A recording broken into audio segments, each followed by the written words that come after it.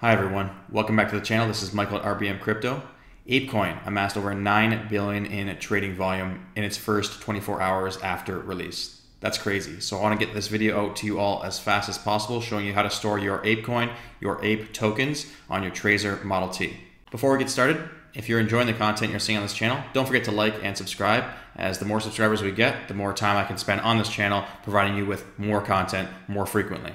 All right, so let's jump into it here. So I'm on my Ethereum account address section here on the Trezor Desktop Suite. And what I want to do now is I want to receive my ApeCoin. So how I'm going to do this is go to the receive section here, and I'm going to hit show full address. And then it's going to ask me to confirm my address on my device.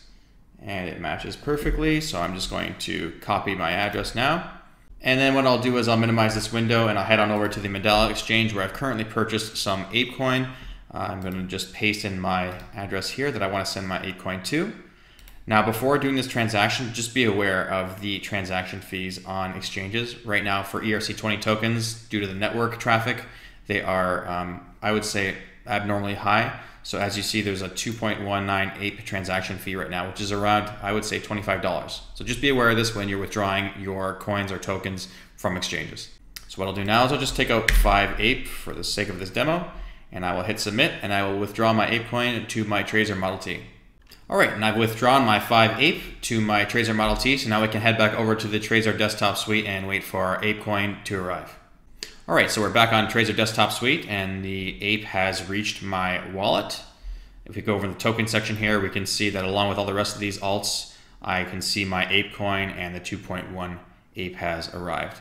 If for some reason the ApeCoin token isn't showing here on your token section, all you need to do is go to the triple dots here, hit add token, and all you need to do is paste in the ApeCoin contract address here.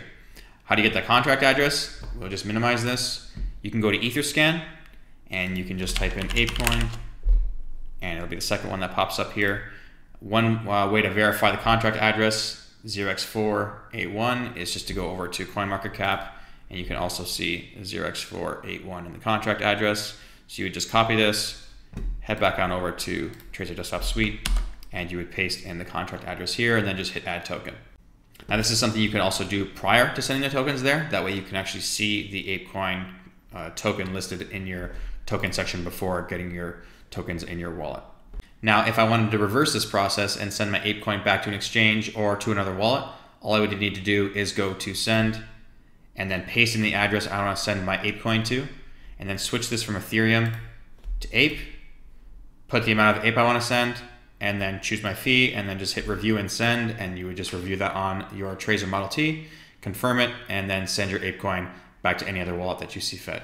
Normally I would do this demo, but due to the Ethereum fees and the Ethereum network being congested like always, I'm going to lose $25 every single time I do it. So I just wanted to show you that brief overview. That way you know how to send your ApeCoin.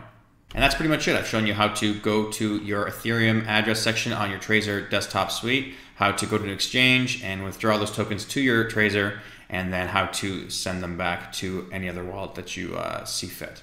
And that's it for today's video. If you have any questions, don't forget to put them in the comment section down below, and I'll get back to them as soon as I possibly can. Thanks for watching, and we'll see you all in the next video. Take care.